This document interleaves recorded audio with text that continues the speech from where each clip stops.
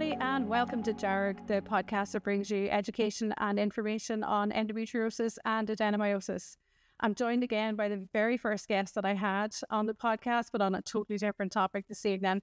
I'd like to welcome Orla O'Connor back onto the DEARG podcast. Orla, how's things with you today? Oh, I'm good. Thanks for having me again, Kathleen. So, Orla, what we're going to chat about this evening is linked, I suppose, to our first conversation, which is around advocacy and the cross-border directive and, you know, the work that you do for people living with endometriosis in Ireland. And you're another one of these amazing women with endometriosis who've had to sort of pick themselves up, regardless of what's going on between family life, work life, pain, all the health issues, and go back to college and, you know, more or less start a whole different set of juggling on top of all your pain and everything else that's going along. So can you tell me a little bit about first of all, your decision to go back to college and what you're studying as well? Yeah, so after I had my surgery with Dr. Mitroi in Romania, that was 2.5 years ago, September 21. And after that, prior to going back to college, I was a pizza chef for almost 10 years. And I always stayed, that was kind of my first love. I've always loved cooking and I stayed in that. And I had really good employers, people who really took care of me, didn't fully understand endometriosis, but were willing to understand and knew they just helped me so much. They helped support me in my job and they totally understood when I needed to take time off. Very physical job, but always were understanding. I've always been very, very supported by them. Still friends with them now, very close friends. So I started doing that. And when I had my surgery in 21, again, they were very supportive of that. Helped me financially, helped me emotionally. They're very good people.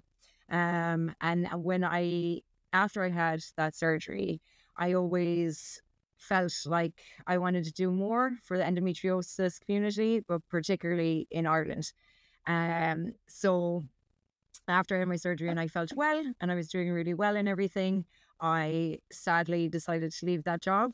But I had researched programs in Ireland around what I'd be looking to do to help the endometriosis community in Ireland. So first I started looking at social work, actually, and I had a look into that, but because of my kids and just family life at home, it's very difficult program to take on because you do so many placements through all the years and, you know, a lot of people travel abroad and stuff. And I just didn't have the time to give that what I needed. And I had spoken to a couple of different social workers and I'm just that bit older. So it wasn't really the career path for me just when I kind of looked into it. So the program that I looked into in UCC, which again, I had to choose kind of close to home and I had to be UCC or MTU in Cork, because I have kids and a family and I couldn't travel any further away from Cork. So I was actually researching programs at UCC, but I really looked into public health. And UCC is the only university in the country that does this program, which is the Bachelor of Science Public Health Sciences degree. There are a couple of other ones, like Waterford started one, which is Public Health and Health Promotion.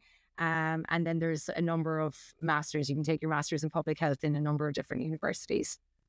But I really researched this program. I researched every module and really looked into the book of modules when I was researching it, see if I wanted to do it. And it's a really, really broad program, bringing in a number of different, like the health sector is a massive one, but also science. And I've always been kind of creative, but also science as well. So I like the mix of this program and what it does, because we do we do epidemiology and we do stats and statistics and we do microbiology. And so we're in the lab a little bit.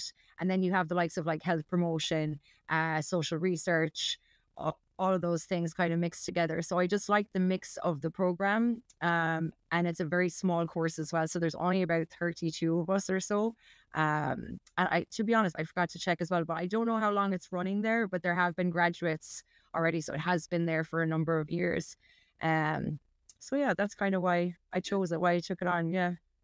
And it's brilliant to see that like your endometriosis has really informed your decision as opposed to holding you back, or you know, turning you off sort of doing anything health related, which is absolutely brilliant.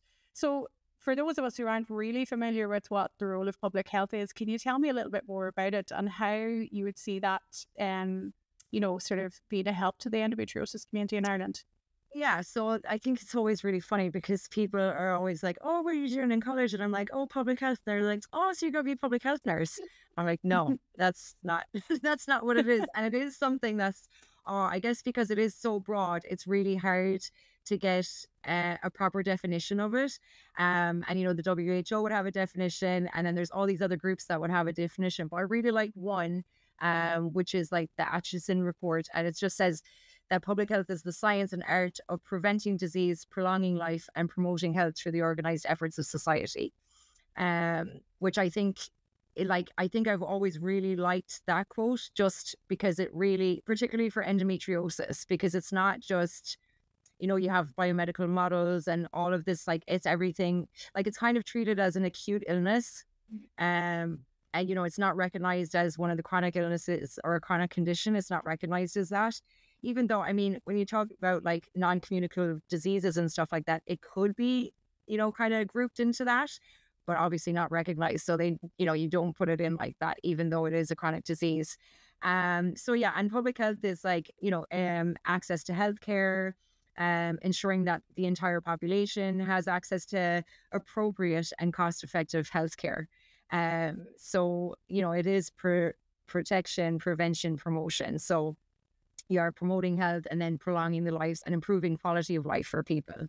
And then you have things like legislation and policies and working with stakeholders and using it as a holistic approach. Like it's supposed to be a holistic, multidisciplinary, multifactorial approach. Like, and it's including all of the things like social determinants of health, because those are huge and they affect so much and so many different health conditions, like barriers to care, access to healthcare services, equality, equity, all of those things, you know, and governance and policies and accountability and assurance, and, you know, be able to work with all of those things together. And I really took a pull on it because advocacy is a huge part of that. It would fall into health promotion, but I actually see it as a broader thing with advocacy, because I think you need to have the epidemiology. I think you need to have the research. I think you have to be able to read those studies and interpret them correctly. And it's where people kind of get lost. You know, where the layperson kind of gets lost because they, you know, media sensationalizes studies. So it's like, oh, French fries in preschoolers can cause breast cancer. So I mean, you know, but if you really look at those studies and kind of make them, even lay them out simply, like, you know, like Kate from Indo Girls blog break them down really well to say, you know, it's actually this, you know, this easy if you know where you're kind of pulling from. And then there's loads of different types of research, you know, as well. Like you have qualitative, quantitative, like you've done that yourself in your own research. So, you know, and people don't understand that, like the qualitative research is about people's answers and how they feel, and it's subjective. It's like how people feel about a certain thing or the way that they feel affected in a healthcare system. And then quantitative is based off of data and numbers, which we don't have a lot of, particularly in endometriosis and particularly in Ireland. We don't have any data. But so hopefully, I mean, I would really hope to do something in like that. I love numbers and statistics, and I love pulling data and doing data analysis and research. So advocacy, yeah, it's definitely huge. It's supposed to be a people-centered approach, education of the public, you know, health equity, which is, you know, it's a bit different from equality in that you're trying to put everyone on the same level, you know, and that everyone can see over the fence at the same time, but at the same level. And that's something that there's really great concepts and frameworks for, but nobody's actually implemented them. So there's a real lack of that, and there's a real lack of understanding, and it prevents like so many barriers to care for people. and they just make it really, really difficult, you know. So yeah, that's kind of the basis of public health. Like, you could go on for hours, but I know, and it is, and like the first thing that comes to mind when I hear public health, like I think of, you know, the infectious diseases, I think of, you know, some of the disease prevention as well too, but the scope is absolutely massive, isn't it? yeah, And I think the potential there for bringing endometriosis into all of that is very important. And I'm going to paraphrase one of our favorite advocates, when, you know, Heather has often said that, you know, endometriosis needs to be treated like the next public health crisis. And I think that sort of carries a lot of weight. And I've seen other people sort of, you know, paraphrase and reuse this phrase as well, maybe without thinking the potentials of that. And it's not that we want to catastrophize the disease, but what we need to make sure is that there's a greater public awareness, there's an education, you know, sort of stream around that, not just for the you know, those people who live with it, but the general public as well, because it's very important that everybody can recognize the signs and symptoms. absolutely. Yeah, Yeah. go ahead. Absolutely. And it has, you know, I think you have to change, you know, it's a very hard thing to change attitudes in society. And there is that huge stigma and taboo and shame and all of that around endometriosis, you know, and around pain and around, you know, women's pain and all, you know, and in Ireland, it's so like all of that. And it's historical, you know, it's historical and cultural in Ireland. You know, it's that patriarchy. I mean, we've had all that in history for years, and it's still there. Like, you can see it all the time. Like, it's like, nobody wants to ask, or nobody wants to give you the information, and everything in Ireland is like the secret. It's like, oh, we have this information, but I'm not going to tell you. You have to find it out for yourself, you know.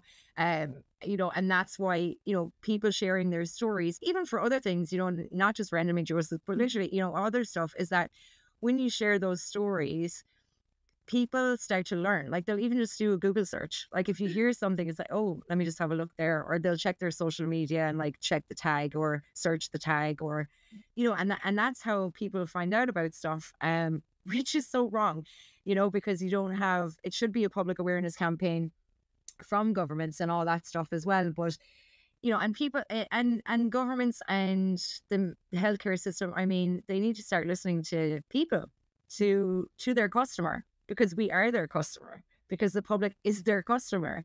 And how can they work properly and treat those people accordingly if you don't ask them, you know, like, or why they can't take responsibility and accountability for not knowing enough. And that's okay to say, I don't have the skill, or I don't know, but look, I'm going to help you find the answer and we'll get there together. But that's not the way it works, you know. Like, there's this huge emphasis as well on PPI, you know, patient involvement, which they speak about. And I've had loads of lectures on PPI, but it's not actual reality at all. Like, nobody's asking patients, nobody's asking anything like that. It's actually the same in schools. Like, you know, my son is 16 and he says, you know, Mom, like, some of the rules, like, you just don't like, you know, don't like, and they don't get on and everything. And I'm like, you know, it's so weird, like, because you're just like, why don't teachers or the people making the policies ever ask the students, you know, how they feel, or how, and then they could work together, you know, to change things, or, you know, all of that. It's like, ask the people who are living in that environment and who live that life. That's who you need to ask. And then see it for what it is, you know. Definitely. It is, and it's, and just when you mentioned, you know, the lack of data in Ireland as well too, and for worker within the health service, like, we have a huge amount of data silos that are not connected and not accessible, and, you know, we're miles away from a single health record here, we're miles away from, you know, a single anything record, and that in itself, you know, is such a disadvantage, because you can't get the stats. We don't know how many people have been hospitalized for endometriosis. We don't know how many people have had laparoscopies. We don't know how many people have been diagnosed. We don't know how many people have had hysterectomies for their adenomyosis. We've no idea. And all we can go is on best estimates. And you mentioned there, you know, again, about that very important thing of sharing stories and sharing experiences. But you're right, when you leave it to the public to have to manage their own public health campaigns, unfortunately, that can wander into absolutely crazy territory as well, because you've got extreme experiences on both sides. And while it's nice to have balance, some person might only hear the one extreme, and then maybe like, you know, not get enough accurate information. And not everybody has that sort of health literacy as well to actually maybe go off and do that extra reading. I think that's one of the things that's quite important in public health as well, is making that information quite accessible to people, and in a way that's very easily understood and easily delivered as well. I think that's back to the sort of equity, isn't it? When you look at not just making information, I suppose, available and accessible and easily read, but access to the healthcare services. And one of the things in this country is we have like a multi-tier healthcare system. So we have our public and our private, and then we have our insured patients, and then we have medical care patients. And, you know, you've got this multi-tier, even though it's seen as two-tier, it actually turns into a multi-tier system. So what do you think from a public health point of view? How does this look? Can you see it affecting any health outcomes in Ireland? Oh, yeah. I mean, that's a huge, huge problem. I mean, I've done 2 assignments on this already, so I'm like blue in the face from public versus private healthcare. But yeah, it's a huge, I mean, there's huge equity concerns there. Like you have, like it's about equity of access, you know.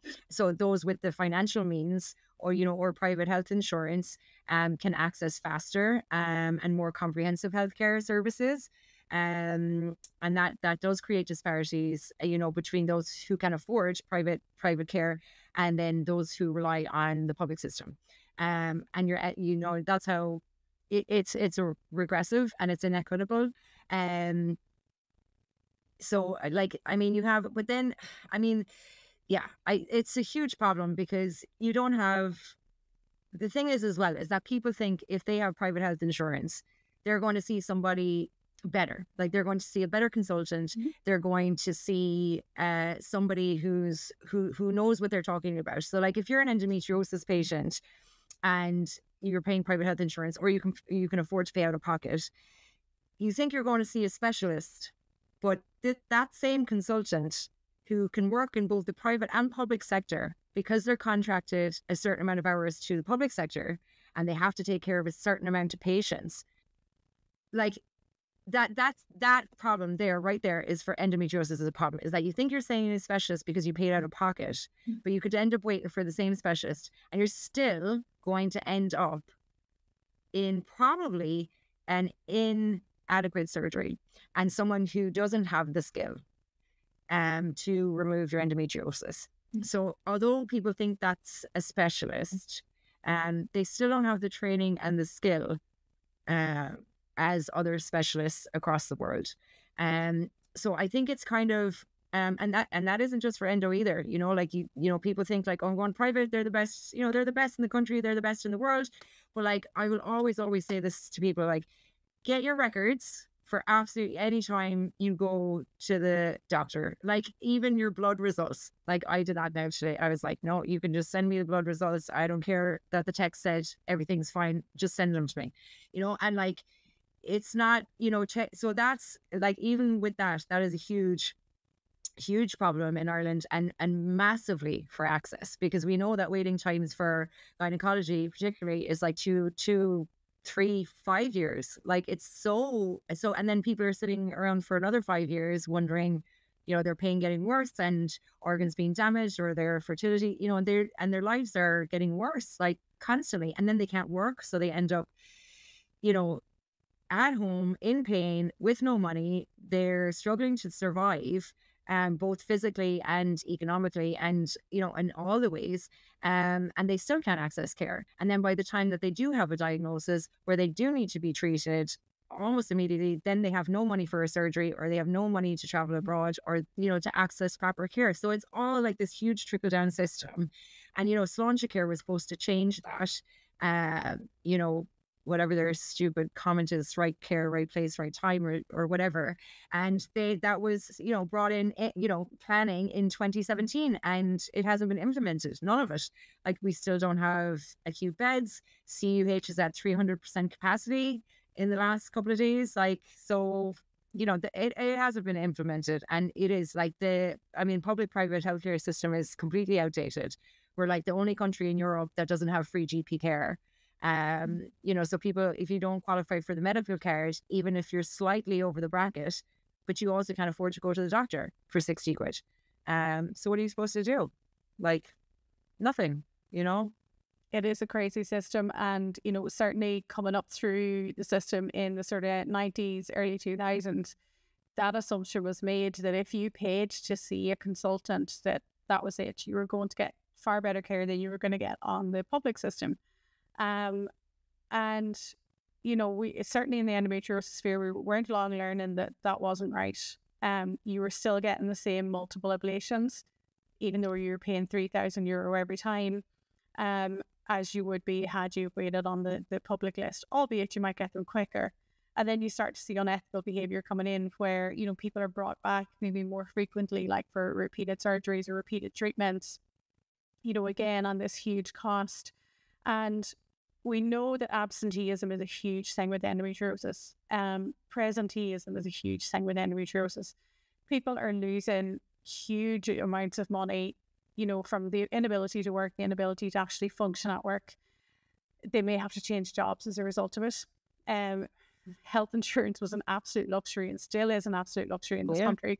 And if you look at some insurance companies, unfortunately at the minute, because endometriosis is most likely there since we were, developing as an embryo, some are claiming that it's a pre-existing condition, which is fair enough, until you go to get cover, because then you have to wait 5 years before you can have any treatment for your endometriosis.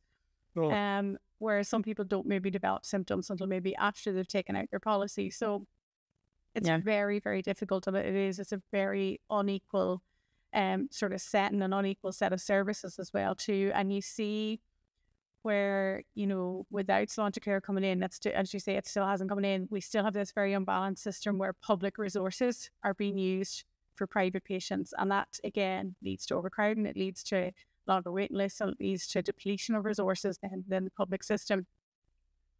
In terms of GP access and GP care as well too, and you mentioned access to notes and, access to that. So, could you take us through maybe some of the rights that a patient would have in that sort of situation, in terms of like maybe asking for their notes or, anything like that? Is there anything in particular that you would add to that?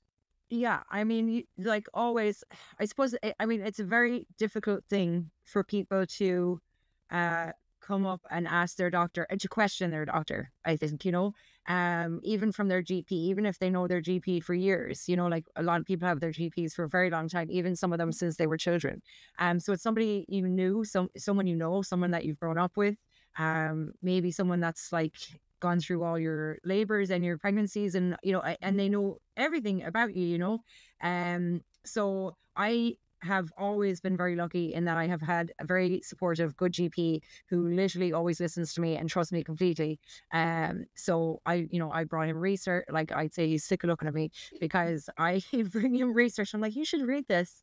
I come with a folder now, but he so I've been very lucky in that sense of having, and I know some people are also, but I also know that the majority of people really, really struggle.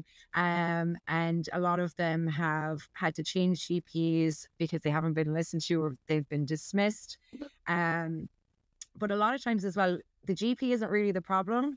It's the referral to the consultant after that. So your GP could be really, really good, like mine, and refer you and think that because they don't know who, they think it's a specialist. So they're going to refer and they'll say, yeah, this is where you're supposed to go.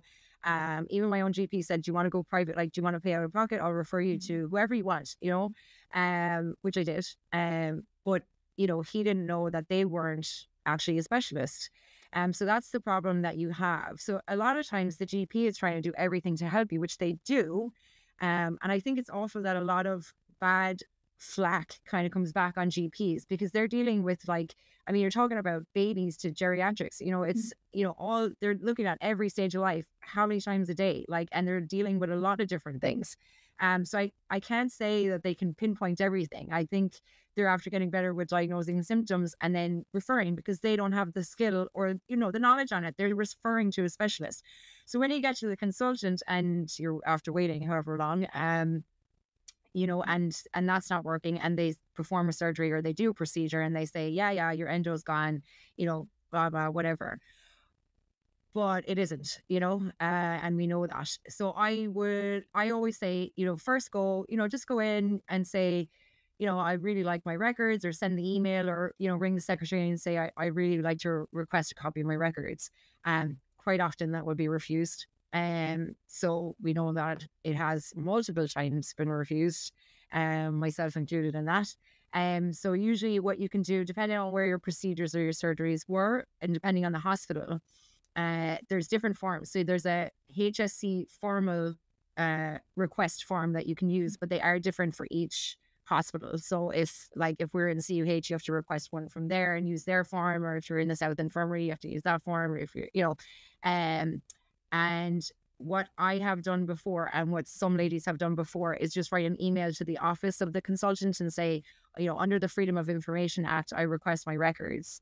And a lot of times they will send it that way, because they're like, oh crap, this person knows now. So they know they're going to get the official form after that. So they're like, okay, I better just do this now and send it to them. And I think when people get their records like that, it's very shocking and it's very upsetting, because they've been told one thing, and then they've been some stuff that they find in the records they haven't been told at all. And that can be very, very traumatizing.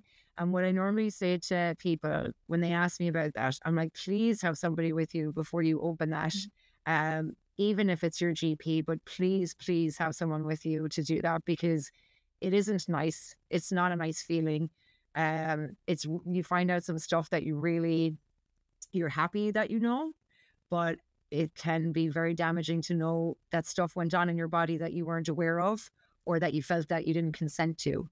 And that's happened to a lot of people that I know. And it is very, very sad for them, even though they are happy that they received that information and that they know that.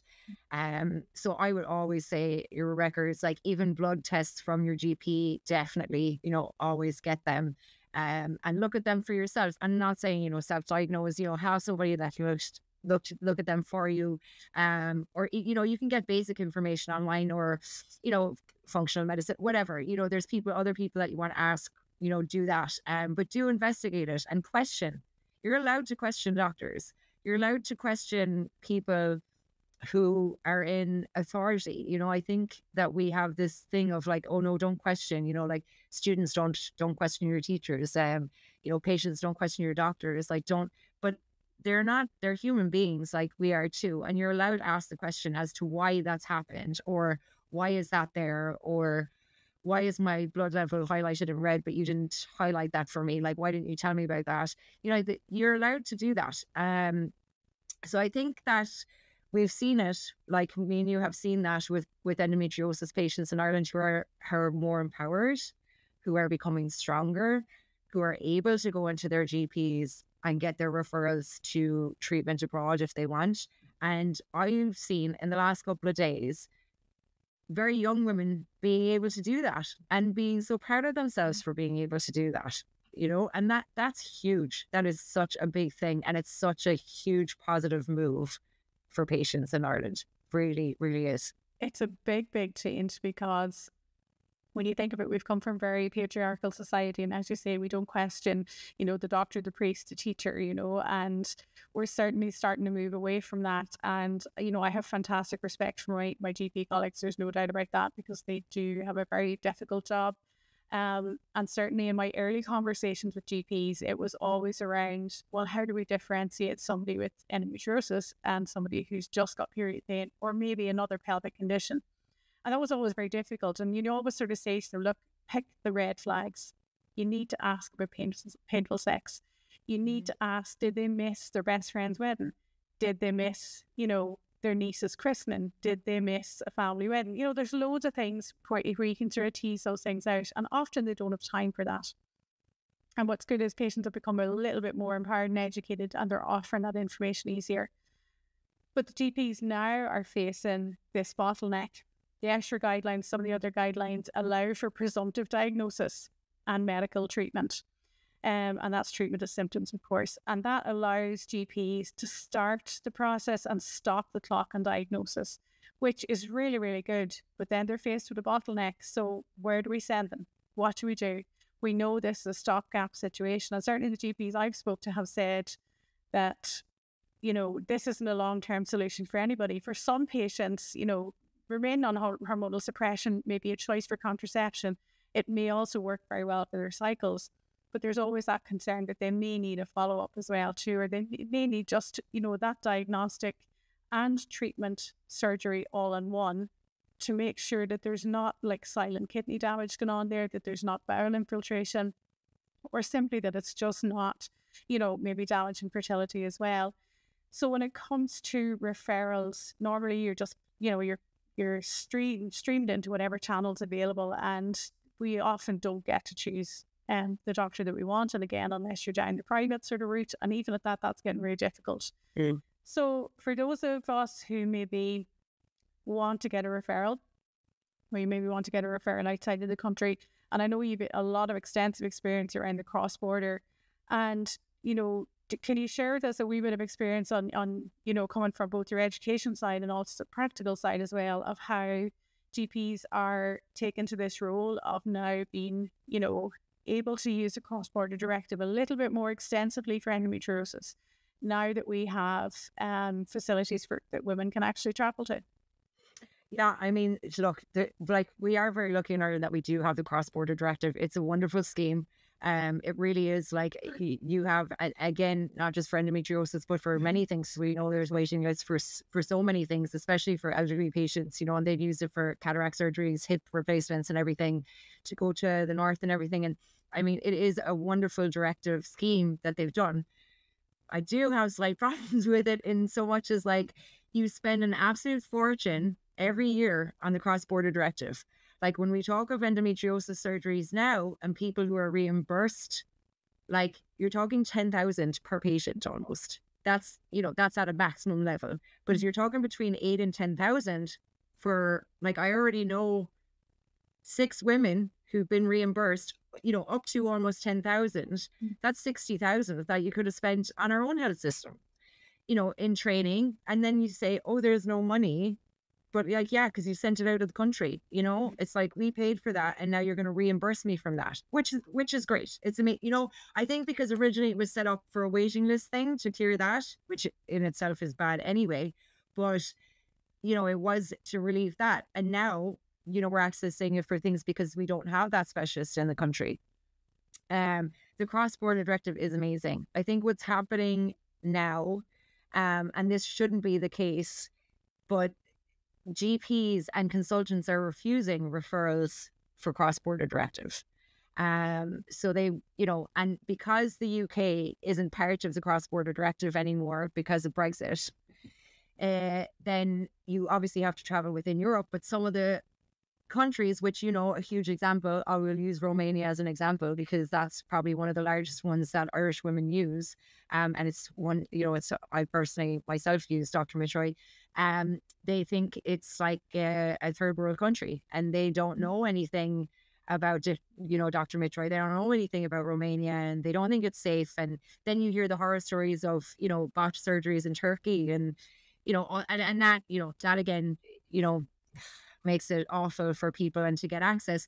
But the thing, like, so GPs and consultants are now blocking that, which is another barrier to care.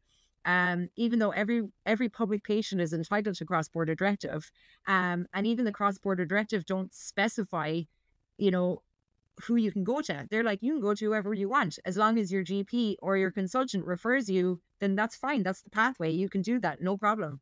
They don't care who the doctor is, you know, like, it's like, so. And I, you know, I feel like girls, like, I just had another girl refused by her GP the other day, which is devastating for her. It's like, she started the plan. She's talked to Dr. Mitroy. He said, I'm going to do this, this, and this. You definitely have endometriosis. I can take you this day. I can book you this surgery. Here's your date. Come this day in 2 months' time. But now she's blocked because she can't get a GP referral.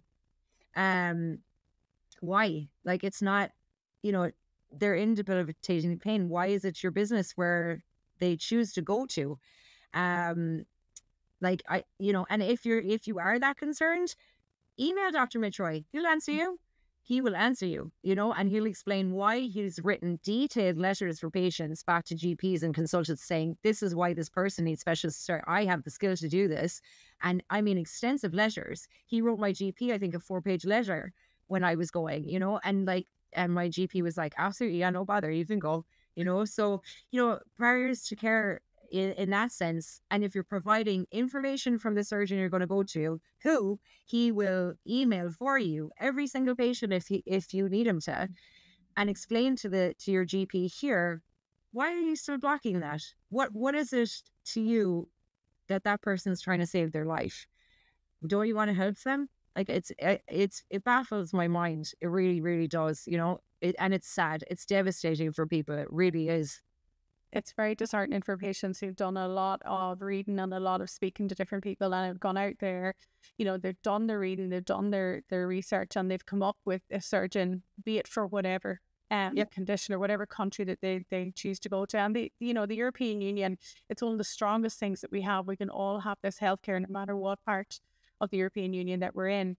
And sort of being devil's advocate here, you can see the side of GPs and consultants maybe not wanting to refer because there is a high complication rate with some surgeries abroad.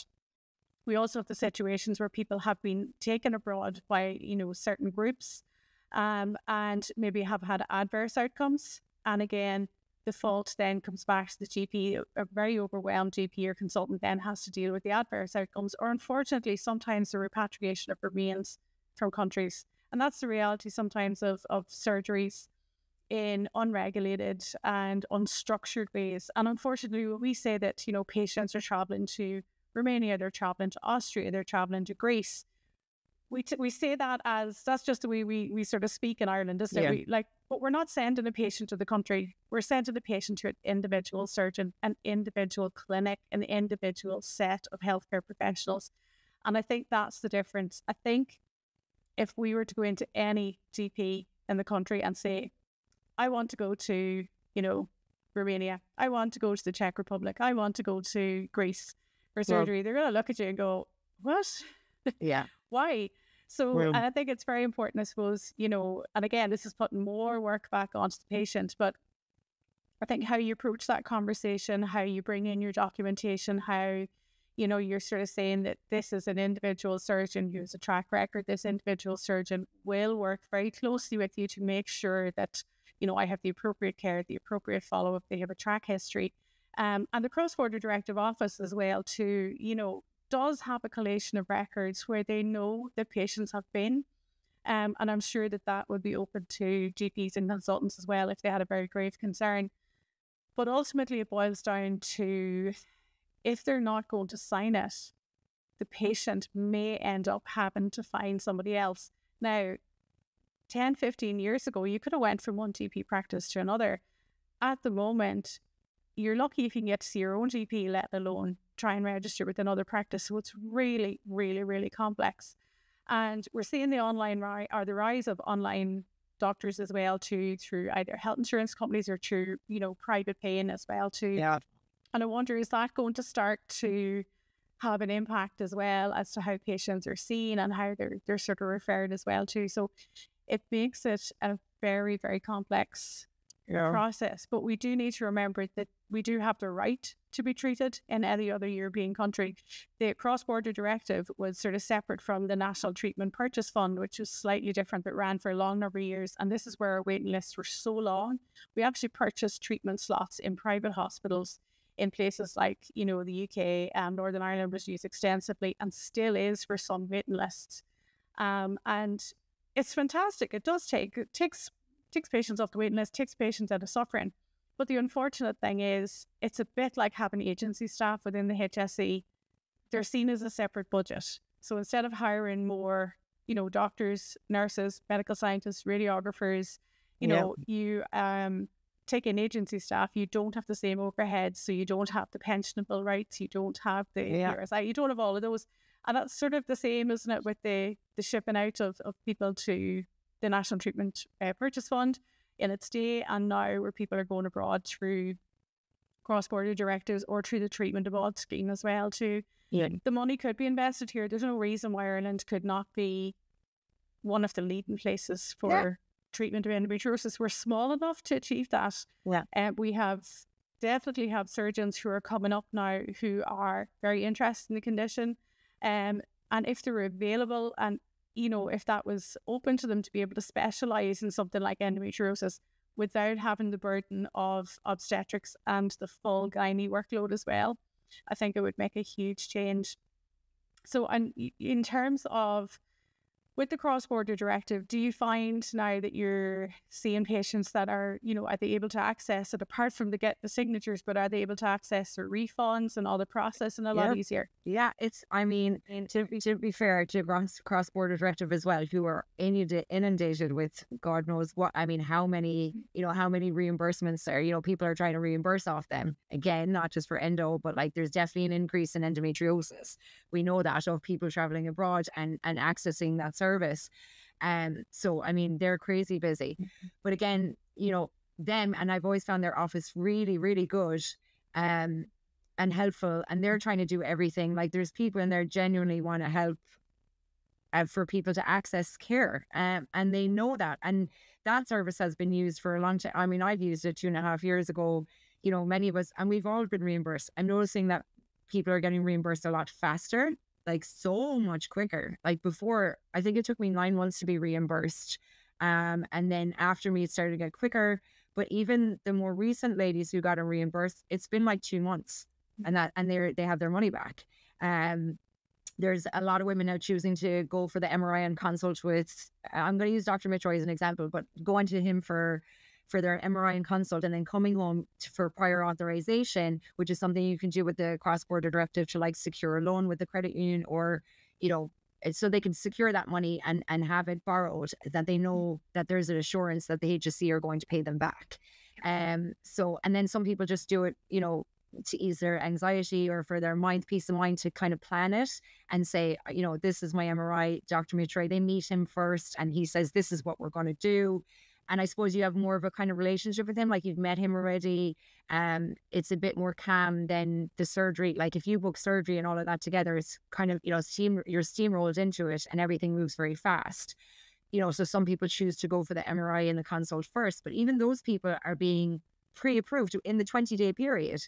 So they can immediately then book their date with their surgeon and go, you know, so they know in 2 months they've secured the money.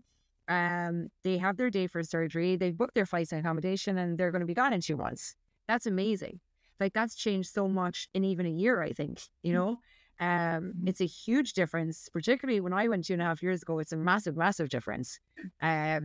So yeah, I think, you know, again, amazing service. And I do find, I think the only the barrier there is that the signatures from the referrals, you know, that won't happen from GPs. But like you said, I think, you know, you have to go in informed, you have to self-advocate, you have to be confident, you have to say, look, this is what I want, this is the reason why I want this. This is the person, like print the stuff off Dr. Mitroy's website. It's completely transparent. He's got statistics there from every year, showing like even his complication rates, which are incredibly low, his success rate, his outcomes, the procedures that he performs, how many of them he performs. That's huge information. Print it, bring it, and say, look, this is a person who's a specialist. And, you know, we have to like give credit to Bucharest Endometriosis Centre and Dr. Mitroy for breaking down the barriers to care, particularly for Irish patients. He has worked, and his team have worked incredibly hard to make it so easy for Irish patients to come to him since like 2018. He's so willing to help, to learn about filling out cross-border directive forms. They contacted me, oh my gosh, like a year ago to find out exactly what they needed to do to provide the information for Irish patients. And they learned that like from us, you know, me and a number of other, you know, us and a number of other advocates, like they spoke to us. That's a huge example of taking in the social determinants of health, breaking down barriers to access and to care and to proper care, and them seeing the entire picture of an endometriosis patient's life, not just the surgery or not just I'm going to make money off that person. That's not the way they see it. They see it as your entire life. And they're literally saving lives, but the support that you get from there, and like literally the surrounding of love that you get from those people continuously, like I still do now today. And even the entire time through it, I always have, you know.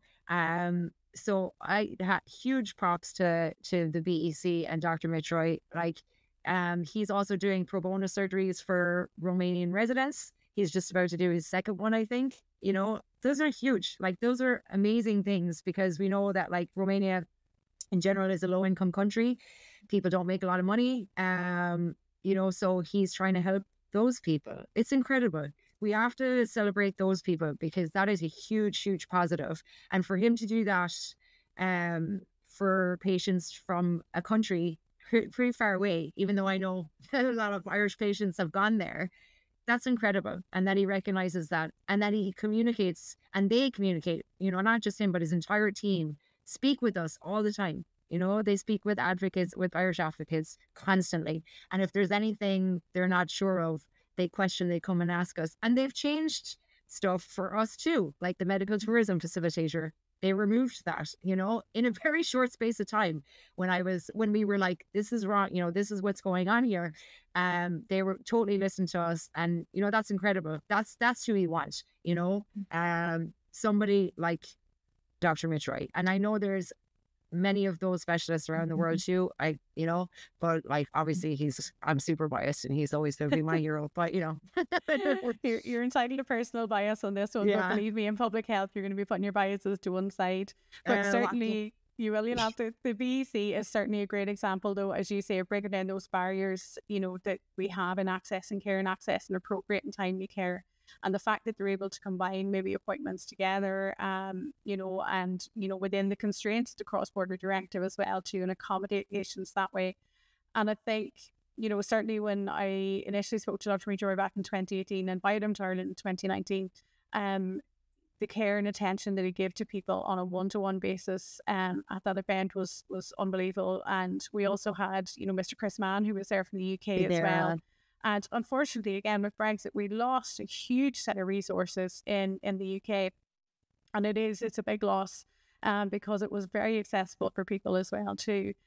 And I think we'll probably start to see now that, you know, like other healthcare systems, we find it in Italy and France, it's a little bit more difficult, you know, to maybe access some of the surgeons there with the way their health services are set up. You know, they're not, it's not as easy to access the care there, because, you know, the hospital structures are slightly different, their ability to take on maybe private work is slightly differently, and to access public health care over there is a little bit trickier. So everywhere is slightly different, and I think, you know, Romania has turned out to be one of the most accessible ones as well. And I know certainly one of the criticisms that I've heard of the cross-border directive, and in particular in countries like Romania or Greece, is that you're taking away a space from the population there who should be accessing it.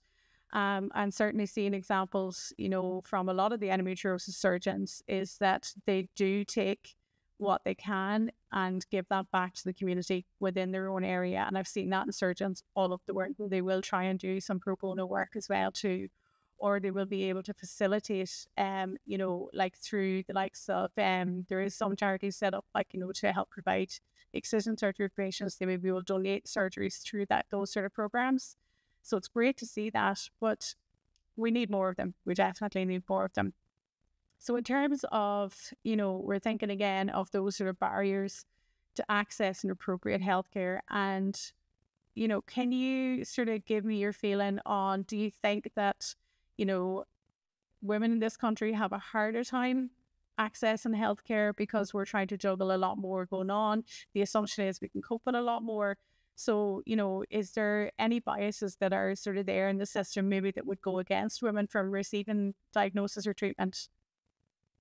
Yeah, I mean, it depends. I do think, like, I think it's a women thing, but I also think it's an age thing. Like, you could have two women going to the same consultant, and one could be 40 or so, and one could be 20. And they'll have very different experiences of the same consultant. So I think with younger women, because maybe they don't have the strength they don't have the life experience, they don't have all of that to kind of feel like they need to push. Which we know sometimes, a lot of times, like if you're confident and you kind of push, someone will usually go, oh, maybe they know more than I think I do, you know, and that's more so if like even asking one question, like if you ask one question and a doctor kind of goes, oh, okay, whoops, I better be careful here because they know something, you know, or you mention kind of some word. And I've said this to people too, you know, when they go into those appointments, I'm like, first of all, bring someone with you.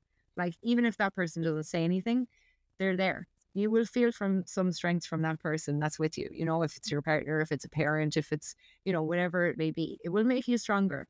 And go prepared, like write your questions, bring the research that you have, any of that, you know. And I do think that women, obviously we know that they're like pain is dismissed and, you know, you're told, you know, oh, it's normal, you know, that's supposed to, you know, you're supposed to, like, women are supposed to be in pain. Like, what? I mean, you know, where are we? Like, it's 2024, you know, but I do think, yeah, I think it's kind of a combination of both of women and then of age. Like, I think age is a very big factor in that.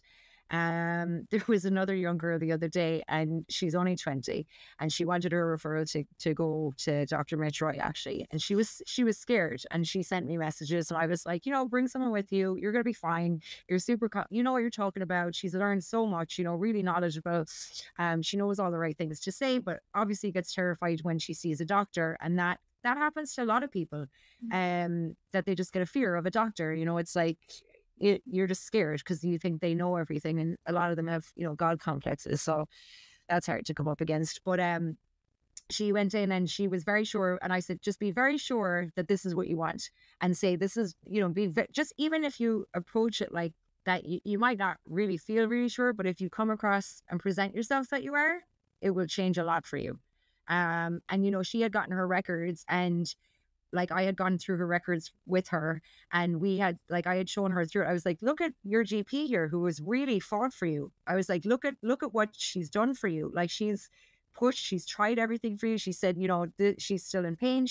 And she was pushing constantly. Like, every couple of months she was sending letters to these consultants saying, this girl is not okay and we need to do something for her, and push and push and push. So I was like, talk to this one. I was like, you know, she's in a clinic with a couple of different GPs. So I said, try this GP. I was like, she wants to help you. You can see right here, she wants to help you, which again is helpful for your job tenure records, because you find out stuff like that and you find out how much has your GP been fighting for you, you know. But we could see in this that this GP was really fighting for this girl. And she went in to get a referral from her. And she was so sure. I was like, just be really sure of yourself now. Just go in there and say, this is what I want. I've done the work on this and I need to. And I've had loads of personal stories and, you know, whatever. And she came out and she got it, no problem, like within 10 minutes. And she had brought her mom with her, who's like another super strong woman. And she called me and she said, I got it. And she was celebrating. She's like, I'm so happy. And which is a great thing for her, because you know what? Any other time she goes back to a doctor, she'll feel stronger because she'll remember that.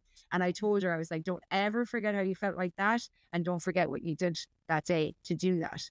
And you have to remember those feelings.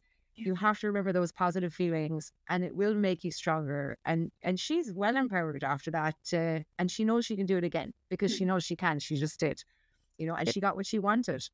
It is amazing. And when, you know, people get those small wins, they can turn into something, you know, a lot stronger, a lot more healing, because we know a lot of people, not just those living with endometriosis, but people in general have a lot of medical trauma.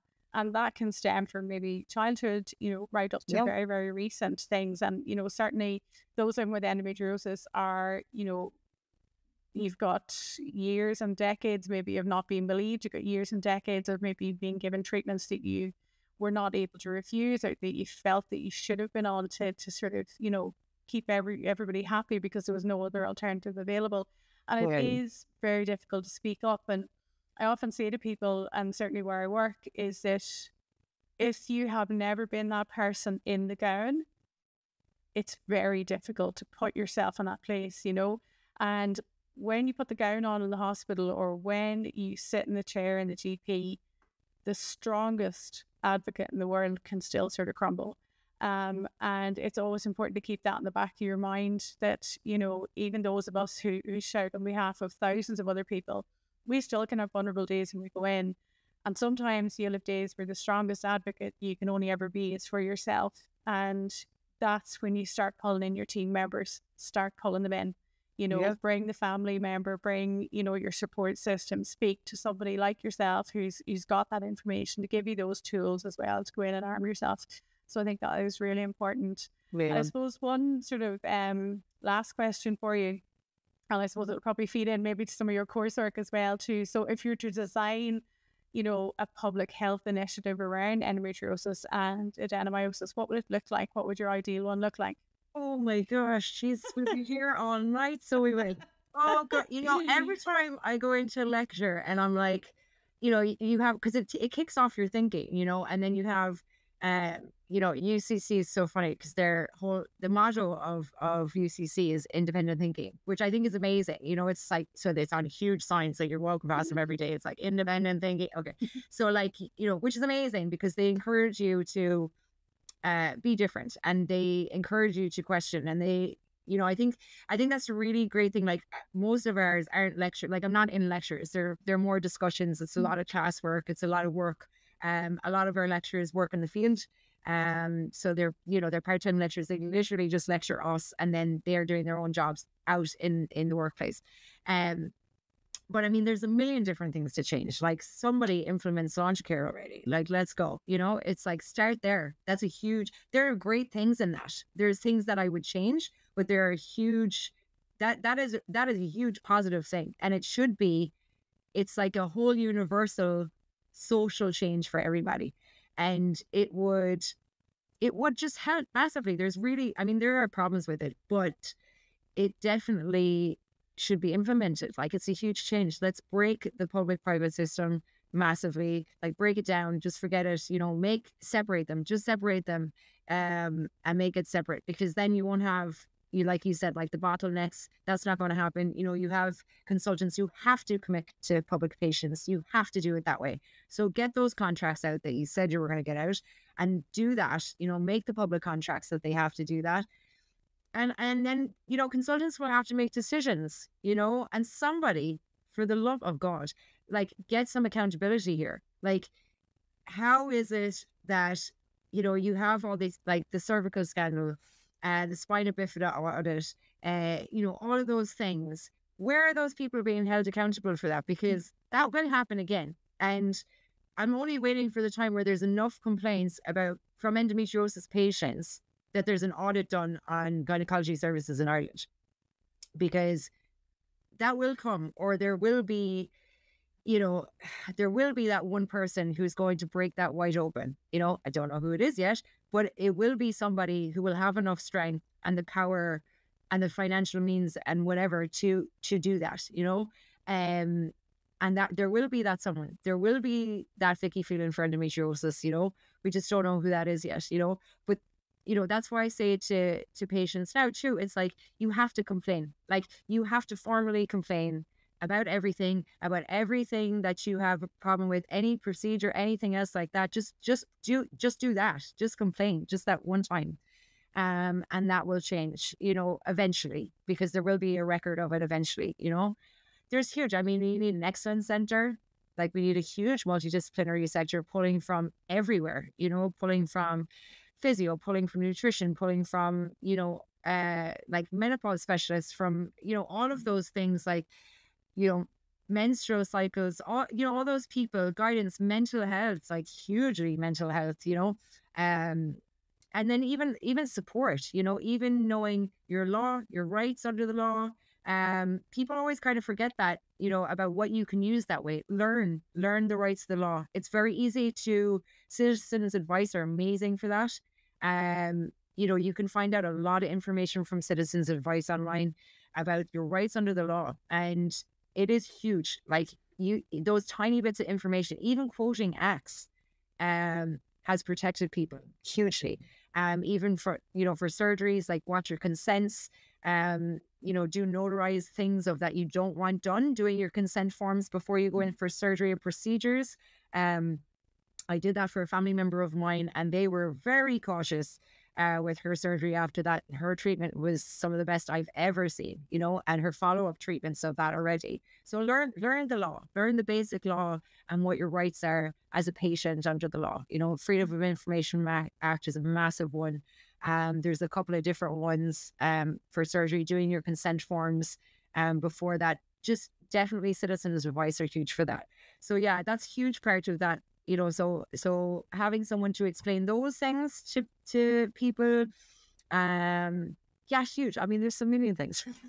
There's huge advocacy work, you know, huge, like big support from government and stakeholders and NGOs, and give us a load of money and we'll raise awareness, and, you know, public campaigns and, you know, school campaigns and all the stuff that we need to do and that we want to do. And, you know, Ireland's like one of the richest countries in the world, and we're still, there's so much things wrong. There's so many things wrong, particularly the healthcare system is a hugely massive one, you know, definitely. It is. And the thing is, you know, it has potential for great change. You know, I'm biased again. I'm going to show my bias, but we do have some very good staff working within the health service, and we do have very motivated people working in the health service. But that needs to be channeled, and it needs to be channeled in the right way. And it's like anything, you know, through time, if people don't see change, they become demotivated. And I think it's always important to sort of make sure that we know what the end goal is, and the end goal within the health service is always a patient and a positive outcome for that patient as well too. So I suppose, Orla, or just to wrap up there, in terms of, you know, living with endometriosis, particularly post-surgery, it's been a real positive for you. It's allowed you to go back to college. It's allowed you to, you know, take on multiple tasks. You know, you run a family, you run the household, you're two, you know, children that you're very, very busy with as well too. Like, and then you've all your advocacy work as well too. So is there any supports out there for somebody who may want to go back, and maybe who, you know, may struggle a little bit, or maybe it's pre-surgery, or maybe there's a lot of symptoms? You know, are there supports for somebody who may want to go back to college maybe at a later stage? Yeah, I mean, for me, it's been like, it was easy for me. It has been a huge positive experience. I probably, like, any of my friends haven't gone back. Like, I mean, some of them have gone back to do their masters and stuff like that. But absolutely, when I said I was going back, they were like, "Are you mad? Like, what are you doing?" So I, you know, like, and I was like, "No, sure, I feel great. Like, sure, I feel 20 again. I'm going back. Yeah, there's no bother. Absolutely fine. Like, I don't know." But yeah, I mean, I suppose you have to find something. It's a huge decision. And so, like, if you do have a family, and so obviously that's a discussion with your partner, with your children, you know, with all of that stuff. Is your timing right? For me, I felt like it was perfect timing because my kids are older. So by the time I finish, I have one that will finish primary school and one that will finish secondary school. So the whole timing of it worked for me. Financially, obviously, it is a bit of a struggle. So obviously I had to talk to my partner about that because he's taken over the huge, you know, and I've been working for the last decade. So there was two incomes. But I will say for myself, UCC has been a massive support for mature students. I have felt like completely helped there and supported, constantly checked in, not just financially, but even as a student, I suppose, as a mature student. Like, I'm the only mature student in my course. So, and I'm double their age. So, you know, like, it's a bit of crack, but they could be my kids. But, you know, so it's, and I couldn't, you know, I could reach into the mature student, you know, mature students kind of, they just go to college, they do their classes, they go home, you know, it's that kind of thing. But I've had huge financial support from UCC. They have an excellent mature student office. I would, you know, I reached out to them several times before I even applied to the course. They were completely helpful. They told me all of the financial supports. Like, I've had help with how to write assignments, how to use, you know, different digital tools, referencing tools, all of those. I was taught again, you know, incredibly helpful, always supportive, always checking in. And if you find something that you really know that you're going to love, and that you really, really want to do, and there's a massive reason behind it, then absolutely go for it. Like, we only have one life, you know, and you can always go back no matter what age you are. And as long as, like, I really love this course. Like, it's absolutely everything I love. And I picked it well. So I would say research a book of modules if you're thinking of a course, and like break it down and be like, can I do this, or is it something that I'm really interested in, and research that massively, and what what you could do after it. I mean, in public health, it's probably one of the best times to go into it. One, because of COVID. Thank you, COVID, for the one thing that you gave the world. And because people kind of understood what public health was then, and also it's just a good time. It's a good time for that. There are a million jobs that I could do after I finish, in a number of different sectors. Like there's huge, like you could do a million different things. So there is jobs out there.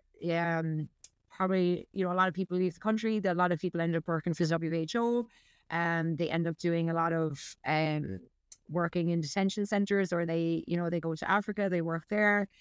Yeah, there's loads to do. I'd probably want to do a load of data analysis and epidemiology to try and find some statistics on endometriosis patients. But yeah, and I certainly, my goal was to always do more for the Irish endo community, and to make a change here in this country, because it is incredibly important, and there's so many people that need us to do that.